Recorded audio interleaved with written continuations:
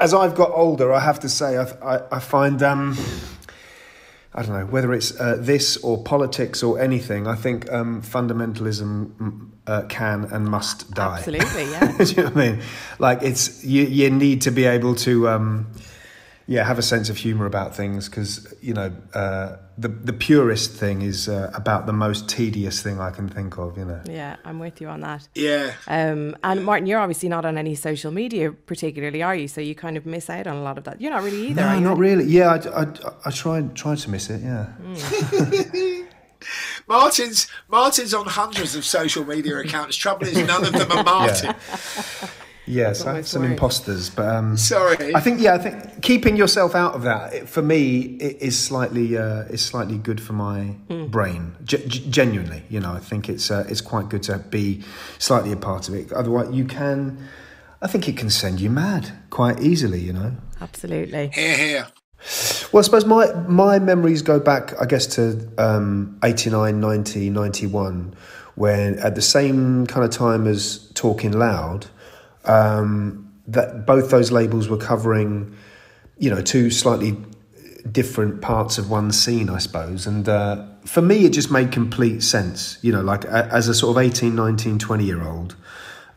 It was very exciting. It was really, really exciting because it covered a lot of the bases that I loved. It covered soul, hip hop, funk, jazz obviously. And it felt fresh, you know, it felt really, really new. And it felt, and for a minute there, it felt like the most exciting thing on the block. And it happened to sort of coincide with a lot of my taste. And just the look of it was great. The design was great.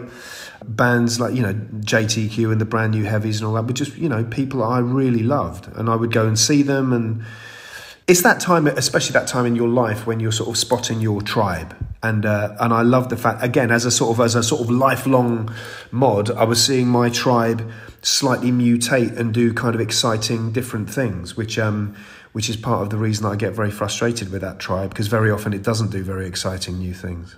Well, I can't think of anything nicer. Can you, Ed? Like, you know, listen, we've all got, you know, whether the compilations that I was listening to as a teenager, someone's got to bring you this information, right?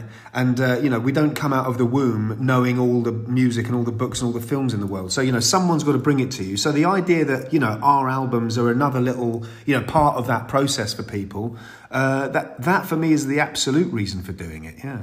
The fact that we can pass on some of this received wisdom to the next generation of kids. You know, there hasn't been a jazz series like this since, you know, the glory days of 1990, pretty much. So the fact that people are taking it seriously from our compilations is immensely wonderful to us. Yeah, it is. Yeah, it is. I suppose I find myself, when I'm compiling the tunes for the records, that I kind of think I don't just want to sound like a clever, you know, jazz head, right? Because I do want 15-year-olds to listen to this and go, oh, I like jazz. But at the same time, you don't want to, you know, we're trying not to put things on these albums that have been compiled to death. Do you know what I mean? Because there are loads of jazz standards, loads of, you know, jazz dance standards, club jazz stuff that we are not putting on there because someone's already done it 15 times, you know. So we don't want to be too obvious, but at the same time, I personally don't want to be too obscure for its own sake. You know, like I've never really found the value in that either. You know, I want to hear things and share things that people will actually like as music and not just as a badge to wear, you know. I love being turned on to not just jazz, but other music that I think this isn't necessarily meant for me, as in it's a younger audience and certainly a younger person doing it, but I love having my ears opened to that stuff. I think with jazz, with a lot of jazz anyway, I suppose a lot of the jazz that I listen to more is melody, I suppose, you know, because you sort of realise that there was a period where melody was absolutely at the forefront of popular music, you know.